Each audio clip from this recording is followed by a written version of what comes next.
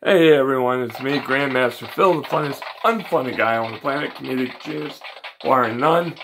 And I got in trouble the other night because I got fired from working at the circus. Supposedly the ringmaster said I was clowning around. Get it?